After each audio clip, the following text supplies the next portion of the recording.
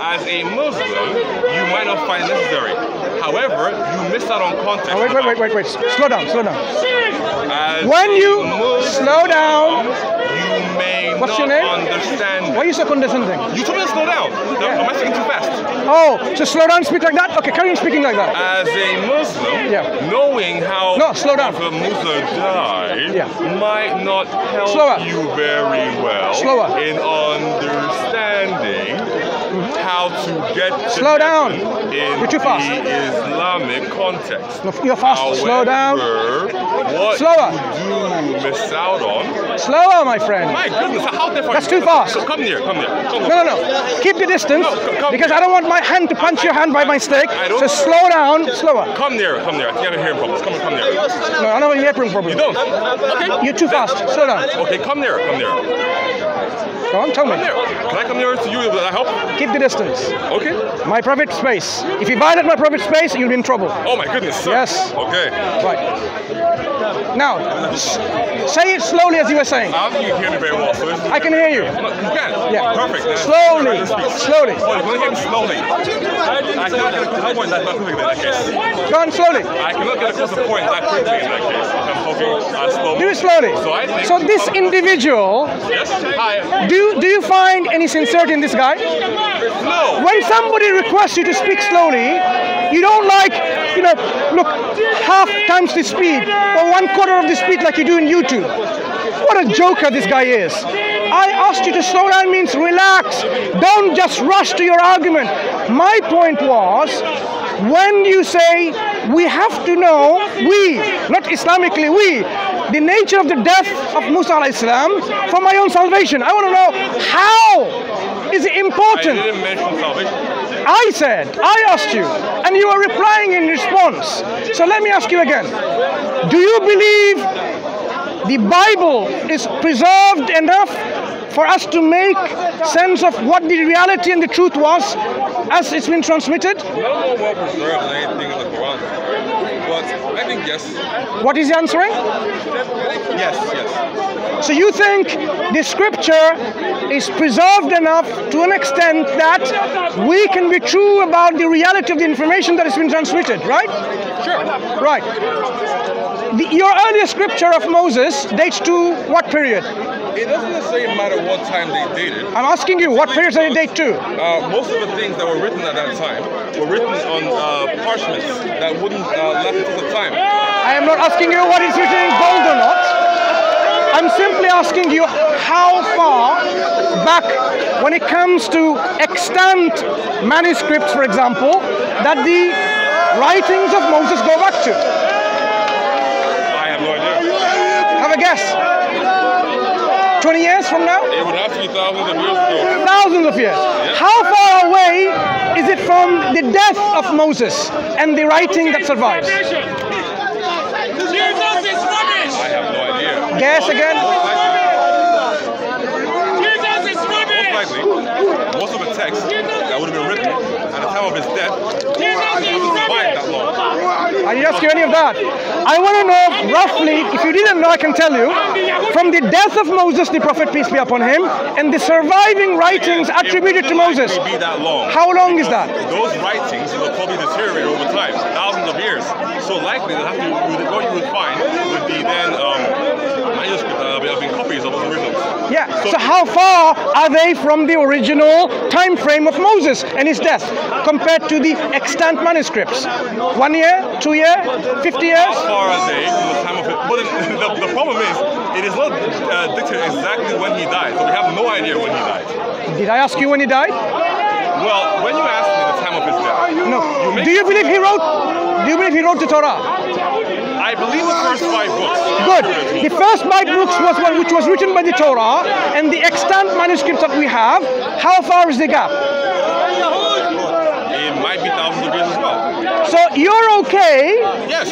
For 1,000 years a gap, and you believe the transmission hasn't suffered any corruption? Does anything to do with the way that the stories are preserved, are presented today, contradict each other, for example? Do you accept when there's a 1,000-year gap at least? Not necessarily, because many So we're talking about the Torah, the manuscript of the Torah, and the time of death of Moses, the prophet, upon him be peace, is at least 1,000 years old. 1,000-year gap. So I want to know, what is the mechanism of guarantee that you have in place to ensure that there was no corruption in between this 1,000 years? It was to be translated by Levites. Whoever transmitted it, how do you know, and what mechanism was there in place to ensure that there was no corruption of the text? That might be probably more racist for Levites than myself. But in terms of the Hadith translation... Stop. When I say stop, stop doesn't mean talk. If you don't understand what I'm saying, stop. So you have a manuscript of there is no Islamic version of transition of scriptures within the Jewish text. Relax. Don't be irritated. We want to establish how can we be certain? Do you remember what I said? Text. Are you my teacher? Are you my parents? We are having a discussion. I am your interlocutor. So listen to what I have to say. Have some level of respect for you. You had provided no respect. You showed no respect from the very beginning, did you? You unfortunately. Thank you. You showed no respect earlier on. You were mocking. You were a mocker earlier on. Have you, unfortunately. So, if I want to correct something that you were saying, or raise a point while you were making a completely different point, I will interject. What's the point I'm making? We're trying to essentially make a point to do with how do we know that in the thousands of years between the death of Moses and whatever surviving text that we have of the first 5 books, how do we know that there isn't some kind of, I guess, corruption. Torah version of the Torah textual corruption. Torah version of the way that Islamic text textual corruption, not Islamic text. No, the Torah and the extant manuscript. How can you be sure there was no textual corruption? Do you know the difference between the Samaritan Pentateuch and the Hebrew Pentateuch? No, I don't. But then you're trying to ask me, how do I know there hasn't been corruption in the sense that when you have the Islamic translation... No, I'm not talking about Islamic translation. So you're assuming things wrongly. You're going to make this entire argument without ever referring to the Hadith science. Are you? Okay, let me tell you something. Are you not going to make any references Let me tell you something. Let me tell you something. What's your name? What's your name? David. Go ahead. David, my name is Mansur. I'm aware. Right. Yeah. What we're trying to establish is the certainty of a text that we can be sure. This is, by the way, very far away from where I first spoke about. What did you speak about? What did I start? I started about preservation of the book. No. Is there a book on planet Earth which is preserved enough so we can be sure about its message? What I was making with a gentleman who's no longer here anymore. That was his discussion about him. That wasn't my discussion. That is where you carried on from. No. My discussion was what I started talking about. My discussion was to do with necessity. Are you having some discomfort having this conversation with me on the issues of preservation of the text? Are you uncomfortable about it? Having previously was to do with the fact. I'm not interested in the context. I am not interested in that gentleman's conversation. That's why I geared it back to my conversation. I'm saying, I was having a are you uncomfortable feeling insecure to have a conversation about preservation of the text? From me. Do you see any insecurities or discomfort from me? I have some suspicion about it. Okay, but do you see any? Because as far as I can see, you have been the person who wants to command respect in this conversation. So for some reason, you feel as though I am... Well, why are you not engaging with it then? This isn't a conversation. So I asked you again. Okay. So you have unfortunately... Respond to what I just said. The conversation. Respond to what I just said. And taking it to a completely different conversation. David, this has why are you feeling so insecure with the current conversation? Speaking about previously. No, why are you so insecure, feeling so inferior? Why do you feel... Because I am not interested in the previous conversation. That wasn't my interest anyway. Why are you so perturbed by my initial conversation? Look, I can say everything that you're saying to me to you as well. David, and I can sense that this conversation might not be all that fruitful. Do you know why it's not going to be fruitful? Shall I tell you why? I believe the issue... Because you're not interested in my conversation. You are insecure to have a conversation with me on the issues of preservation of the text. You want to drive away back to the conversation you had with the other individual. It's okay for you to do so. However, when run away? Who's running away from the preservation of the text discussion? Because you have driven away. From what? It's fine for you to do so in my initial conversation. David, however, when I it is not funny anymore. It's not funny. I agree. Do you know it's not funny? I'm not sure why you're quite left. Do you know why it's not funny? However, what I will say is because you've driven away from my conversation, I have no reason to then allow you to be driven in this conversation. So if you want to stare back to where I was previously, you can do that. Subhanallah. However, a brother invited me to speak to this gentleman over there. He wanted to talk about the manuscripts and so on. So that was my. Let me talk. Wait. I am talking. That is a completely. Stop there. I'm talking. So now, as I was there, he wasn't. Why are you interrupting my conversation? We were having a completely different discussion. Hey, and the gentleman in the yellow shirt. David, I am talking. Have some respect. Who could potentially answer David, have some respect. To do with have some etiquette. Not like you, sorry. The guy that have some etiquette, David. I am talking. You were someone to I am talking, David. You were not. You're not a child. I'm not going to say shut up and listen. David, I'm talking. Incorrect information as to regarding what we were talking about. David, what we were talking about was completely different from manuscript preservation. If that's what he told you, that is not completely correct. But if you insist by knowing that, and you still want to carry on with your tirade, then please carry on. Now, David, if you have the willingness to engage in a discussion which is meaningful, leave aside your slow talking, right? Have a meaningful discussion, and don't interrupt when I'm talking, right? And you expect the same from me. If you say anything, you keep on interrupting again. Then I will interrupt. But carry on. I'll keep it in the so my intention was to talk about the manuscript because someone asked me to go and speak to you, but you were busy with another conversation. I let you continue to speak, so I came back. So now I've come back again, and I started to talk and initiate the conversation about manuscripts and preservation. Even though you may be talking about bananas and chocolates with the other individuals, I started to... Hey, don't interrupt. Don't interrupt. I was not speaking don't interrupt. about bananas and chocolates. I said, I was talking distinctly. Look at this guy. About I said, even if you were... honest, be a man of integrity. Don't mention bananas and chocolates. David, mention exactly what I was talking about. David, you're not a child. Mansur, you are the size of a child, but you, Mansur... Subhanallah, these people, no wonder. I know, right? No wonder. It's okay for Mansur to insult me. He can liken me to a child. David. But I cannot say that Mansur is the size of a child. That is incorrect for me to say. David. Why is that, Mansur? David. Explain to me why you are able to make mockeries, but I can't do David, let me tell you something. Do you by any chance have a fragile ego? By me making fun of you, does it upset you? Finish what you're saying. Okay. By me making fun of you, does it upset you?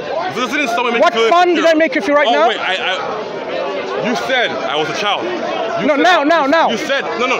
What did I say now? You said. Oh, not now. He goes back again. Remember what we said? To have a meaningful conversation, we have to stop all of that. He wants to go back. Myself. If you can insult me, Mansur, and I can insult you back, is that fair? Because respect is reciprocal. Remember what you said, David? David. And then received. David. You agree, Mansur? I agree. Awesome. Right. Remember what I said? If we were going to have a meaningful conversation, we should stop talking like slow and right. Didn't we say that? That means anything. Mansur has hearing problems. Subhanallah. Anything what does that mean? I'll tell you what it means. If you don't interrupt and you learn, I'll teach you. So when it's like damn. I will teach you if you don't know about it. I will teach you. No problem. I can go with it. Right. Thank you, brother. So I said, instead of doing all of that, thank you. Instead of doing all of that, let's have a meaningful conversation. So when you were talking about this gentleman, I said, even if you were talking, remember what I said? It's all on camera. I never said you were talking about bananas and chocolate. I said, don't interrupt. Exactly those words. Don't interrupt. Mansur, you are. Don't interrupt. Don't interrupt. Exactly those words. Let me finish. Don't interrupt. It's on camera, and I hope you can rewind it. Don't interrupt when I'm talking. He said those words. David. If Mansur, don't interrupt. Be a civilized individual. I am somebody who likes truth. What did I say? So if what did I say? What did I say? You said you did not mention. No, what did I say exactly? If you tell a lie. Hang on. What did I say exactly? In which investigation instance? Now? No. Or when you mentioned bananas and chocolates? No. When I talk about chocolates and bananas, what did I say exactly? So you were mentioning that when I was talking to the previous individual, that you had come here to talk about preservation of text, and I was talking about bananas and chocolates. Did I say that? That's exactly what you said. Did I say that? No, that's not what I said. Thank you very much. Come in. If you were talking about banana and chocolate. Thank you. Someone was listening. Kudos to you, brother. Jazakallahu khairan. Now, what I said is, even he doesn't have to. It's all on camera. Hey, David, You only need to watch when it's uploaded. Okay. Right? And you then realize that, okay, perhaps you should have listened a bit more carefully. Like, I need to listen carefully too. So what I'm saying is, I said, when you have the conversation, even if you were talking bananas and chocolates, I would drive the conversation back to the preservation and text. That would be my intention of having the conversation on that topic. And that's precisely what I did. I started talking about preservation of a text. So this is my particular choice of theme to talk about, because that is what I thought you wanted to have a discussion earlier on. So if you are comfortable, wait, let me finish. If you are interested in having a conversation on the preservation of the Bible, that's what we are going to now talk about. And I already laid the foundation of where the problem lies in terms of the transmission of the text of the Bible. There is at least 1,000-year gap between the author of the text, Moses, according to you, upon him be peace, and the extant manuscript of the Bible, like say the Dead Sea Scrolls found in the Qumran.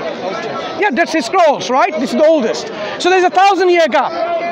We want to know, as a non-Christian, what mechanism did you have in place that you can be sure and be certain about that there was no textual corruption happening within the 1,000-year gap? Because normally as time goes by, people can manipulate and change and distort the text, as we have seen in the example of the biblical text. There's a book written by Metzger, Bruce Metzger, passed away recently, co-authored by Bart Ehrman. It's called The Text of the New Testament, From Corruption, right, and to Restoration. This is a vague memory of title, but it's there. Corruption to Restoration of the Text. Right? I can give you a picture, I can pull it out exactly the title. So there are books written about showing how the text of the Christian Jewish scripture has been corrupted through omissions, alterations, and additions. So we know that this has happened. I want to know. Bruce Metzger. This is a whole book about showing the corruption, intentional and otherwise. And otherwise. This is the quote. Bart Ehrman, the position I argue for in misquoting Jesus does not actually stand at odds with professing. I'm not talking about misquoting Jesus. The essential Christian beliefs are not affected by the textual variants in the manuscript. That's not my argument either.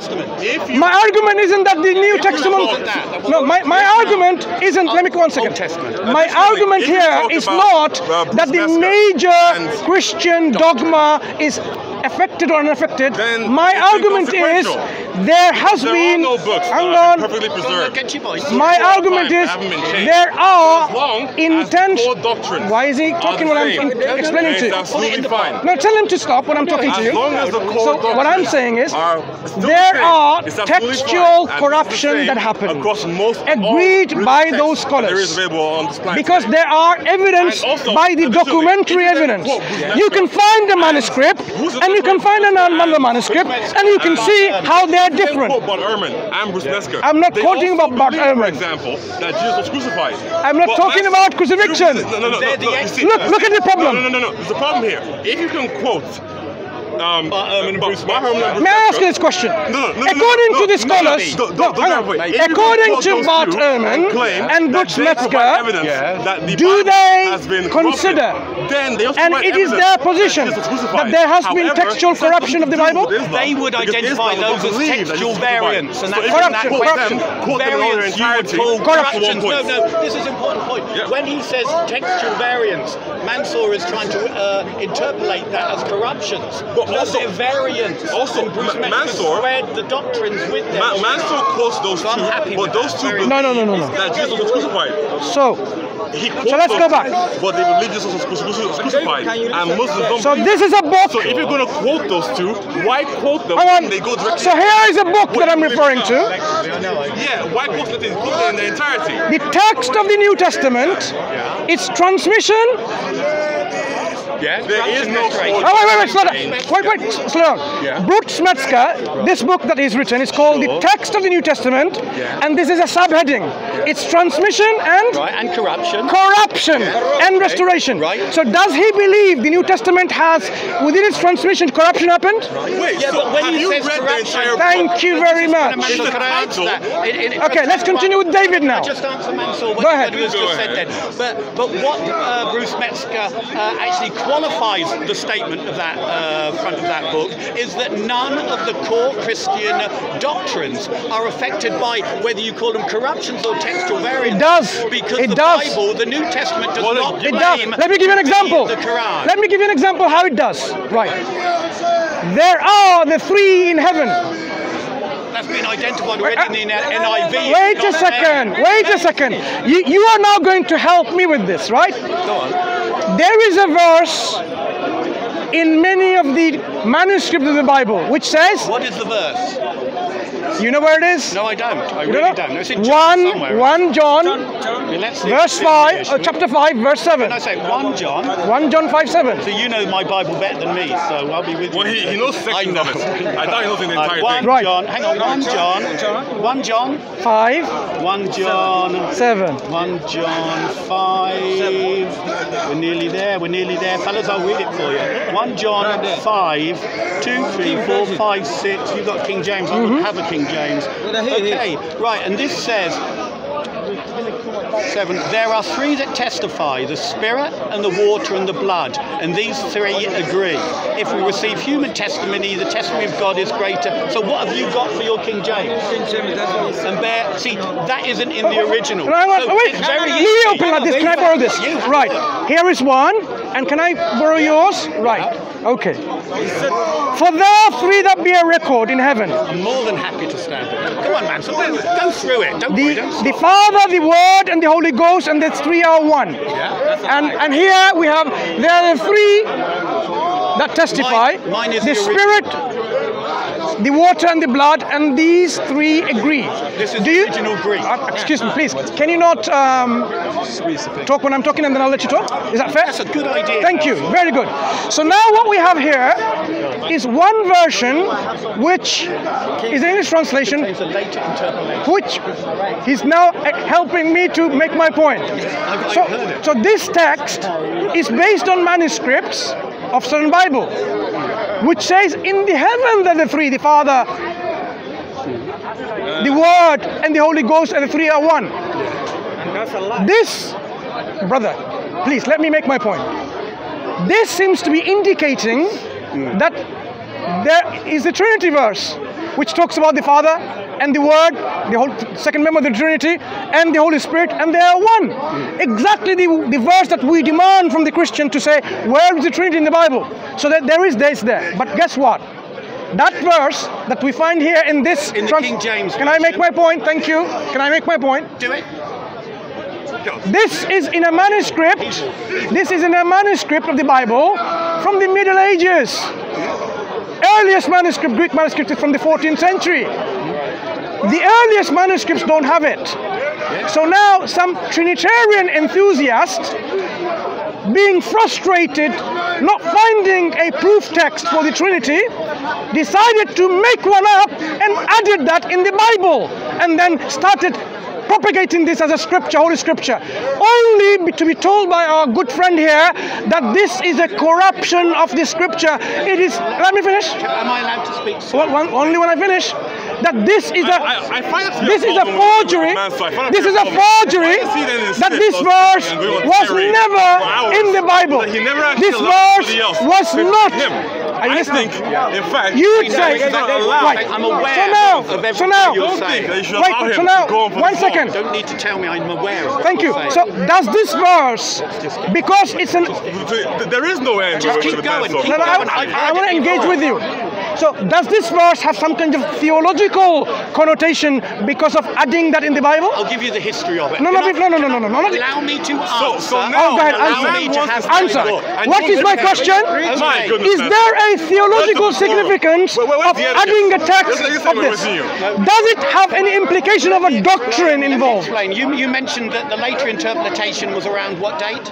I said 14th, 15th century. 14th, 15th century. 14th, 15th century. By the 14th and 15th first 15 centuries. In fact, by 325, the Trinitarian doctrines were already well established. That later interpretation had absolutely zero effect on the Christian understanding of the Trinity. Talking about that? So we can forget that first. And isn't it wonderful that the New Testament, the Christian text, very simply, you go to the earliest are generally going to be the truest. So when you go to the original Greek, you're on firm ground. That later interpretation, I'll just reinforce this again, was what do you say, about 14th century, something like that? We know, and Mansur knows, that the Trinitarian doctrine, as espoused by the Nicene Creed 325, was already firmly established for over 1,000 years. Do you have a text in the Bible? 1,000 years. Do you have a text in the Bible that the three are one? What? Show me a text. Sorry, do you agree with what I've just No, said? hear me what I'm saying. No, but Do you have... I'm responding. I'm responding to you here. No, absolutely not. Remember what you said? Failing here. You said to say the Trinitarian doctrine. Do you find a Trinitarian doctrine supported by a verse like this in the Bible? Do you have a verse in the Bible which shows that the three are one? What is Mansur saying? Mansur isn't making actual points. Do you have a text? Can I just show you, my friend? I am not interested in the Nicene Creed. I am asking you, where in the Bible is a text which says... Very interesting. No, let me answer. Can I? You've now gone to a completely new area. What did I say? What did I say? No, what was my point? What was my point? I'm going to allow you to repeat it. Okay, very good. That's the sign of someone who's listening. Thank you. I am saying. No, listen. I am saying. Look, we need to derive doctrines from Scripture. Do you agree? No, I don't agree. So where do we derive our doctrines from? I'll explain this. When Jesus Christ ascended into heaven, he didn't command for a single word to be written down, and he never wrote a word down. What he did was establish his followers in an institution, the oldest institution in the world called the church. They took the gospel message to the four corners of the world with no Bibles. Those words were later collated in fragmentary form and later canonized into what we see as the modern New Testament. I know that, and you know that, Mansur. And I just want to reiterate that in 325, that church that was already conducted, this is pre-canon 325, before Codex Sinaiticus 3, this is before that. So before the Bible was canonized, the Christian church was already espousing the Trinitarian doctrine. So that verse that you gave us, which was a later interpolation, has no effect on the Trinitarian gospel as espoused by the Christian church from its beginning. Okay, let me respond. So what I said, do we need to derive doctrines from the Scripture? You said no. Not all of them, no. Oh, not all of them. Okay, fine. So that's fine. So now, no, hang on. Say that again. I'm listening. Be careful in what I say. Do we need to derive our doctrines from our sacred Scripture? Wait a minute. Mansur's gone to the I'm not speaking to you, I'm speaking to you. Oh, hell no, Mansur. No. You've got a whole different point right now. No. Stay on topic. The Nicene Creed is not in the Bible. However, the elements that compose the Nicene Creed are. Okay, so we should be able to find a clear-cut scripture to derive doctrines from. Scriptures, not one. He said scriptures, elements, right? Listen, then, exactly. If we want to believe that God is three in one, that there is a Father, Son, and the Holy Spirit, the Scripture should elaborate it to be the case. Guess what? The only elaboration we find is in a forged verse in the Middle Ages. So where are they? Hang on. Where do we find? I've got all the That's not true, Mansur. We'll see. Either you're lacking. So where are the biblical texts? Are you a liar? Let him speak. Remind me your name again. Cullen. Either you're a liar, Mansur. Where are the texts? One of those two. Demonstrating that listen. Listen to what I'm saying. Text that elaborates that there are three who are one, and they're all the three, they're one God. So we need to find a verse or verses which elaborates this doctrine that there are three persons. The Father, let me finish, and then three persons. The Father, the Son, and the Holy Spirit, and these three are one. So where in the Bible, in its entirety, is this elaborated? Okay, can I answer? Go ahead, Colin. You can leave him. You can leave him. Go ahead. No. In my research, funny, I had a conversation. I think it was sfdawah over there. You can ignore any of that. Let's talk about the evidence now. And a lady was trying to explain the Trinitarian formula.